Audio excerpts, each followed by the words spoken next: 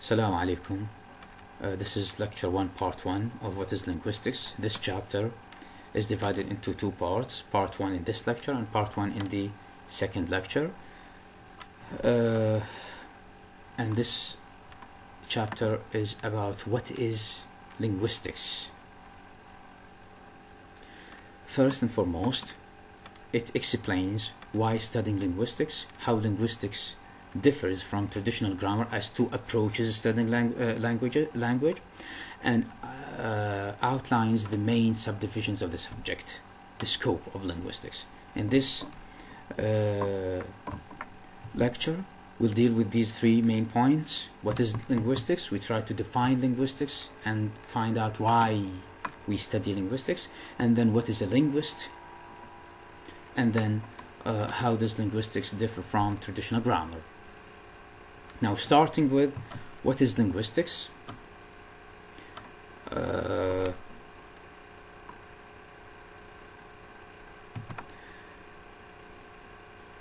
Starting with what is linguistics. Linguistics is the systematic study of language. Now, this is the general, and simply speaking, this is the simple definition.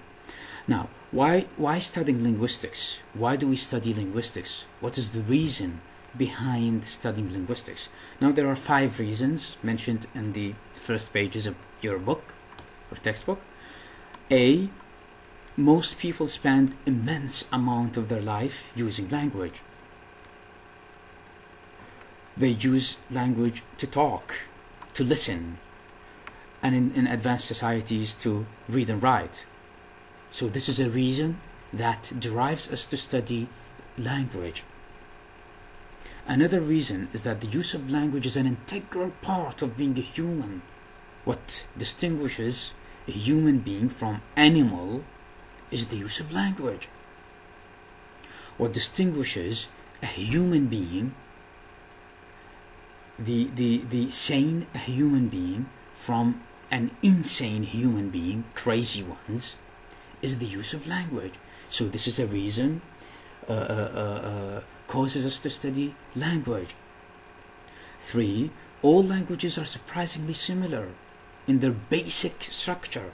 Yes, there are so many languages, and all of them have verb, adjective, subject, object, noun, complement, adjective, and so on, and so on and so forth. Now, all these are common to all languages. So this is not a coincidence. This is a reason why we study linguistics or language. 4, the inability to use language adequately can affect someone's status in society. I just said that using language in society can indicate your status, whether poor, rich, good person, bad person, educated, uneducated, and so on and so forth. Now, this is a reason why we study language. And finally, this increasing number of scholars and scientists realize that they need to study language more deeply. Why? Because it affects the humanities and science. Now, for these 5 reasons, we study language under what is called linguistics. So, linguistics is the systematic or scientific study of language, which tries to answer the questions: what is language and how does language work? What is language and how does language work? Now, the second topic is, what is linguists? What is a linguist? So the linguist here is a person who can be a translator, called linguist, a linguistician, the one who studies languages just like what we do, or a language who speaks more than one language, a person who speaks more than one language.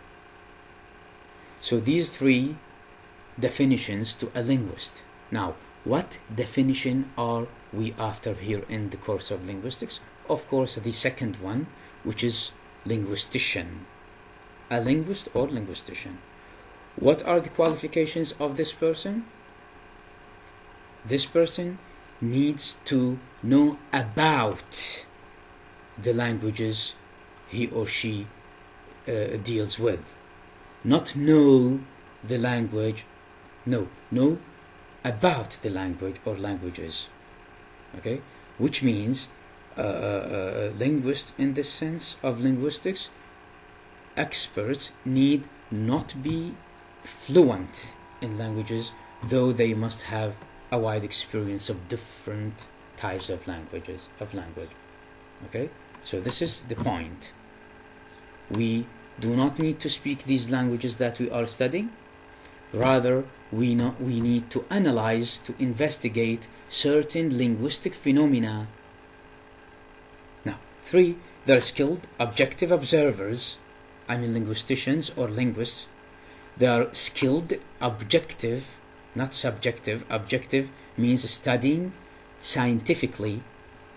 Observers rather than participants, consumers of languages. They do not use languages.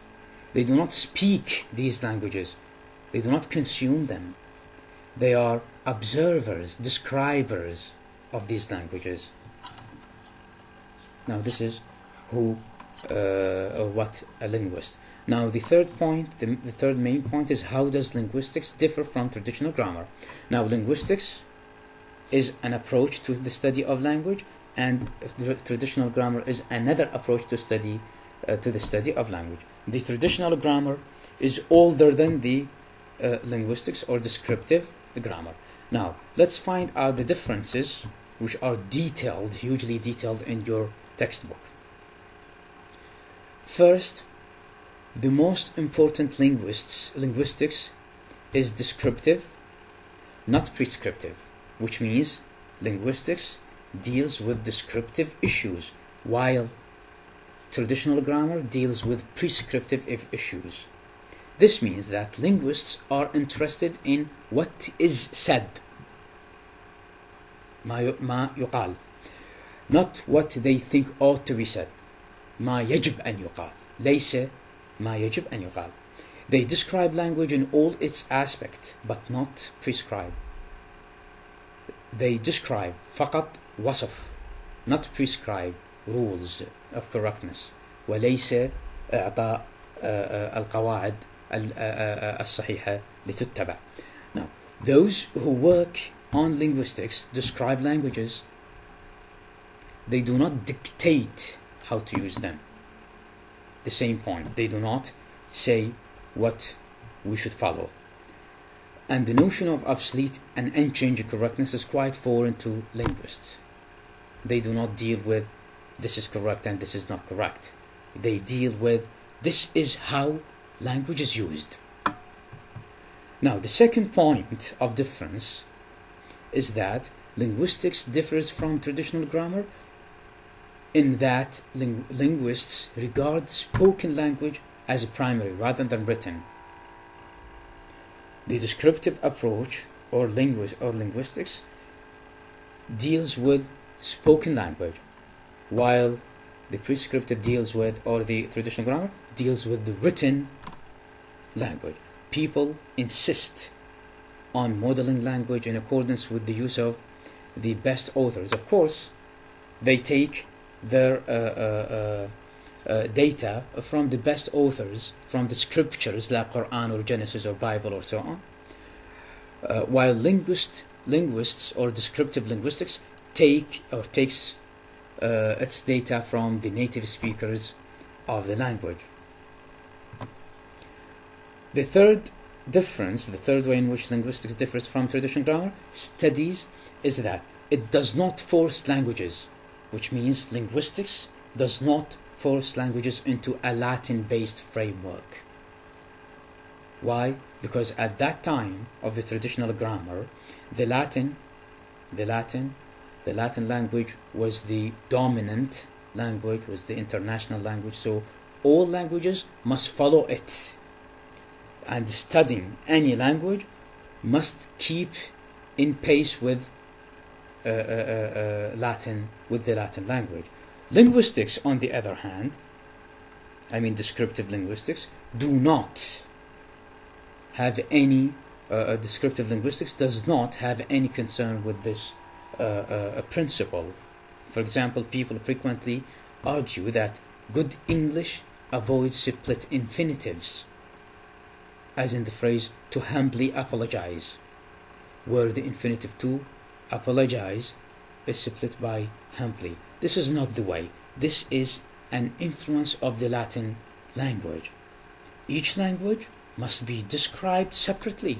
Each language has its own rules, its own phenomena, its own cultural specifics, and so on. So, according to the traditional grammar, they used to describe all languages according to the Latin language, while descriptive grammar or linguistics does not deal with such a principle. They describe language as it is. That's all for this lecture. If you have any question, if you have anything that you do not understand, just say it in a voice message to the telegram channel, and I'll be glad to answer it, in whatever language, in Arabic or English. Thank you very much. Wait for me for the next part of this lecture.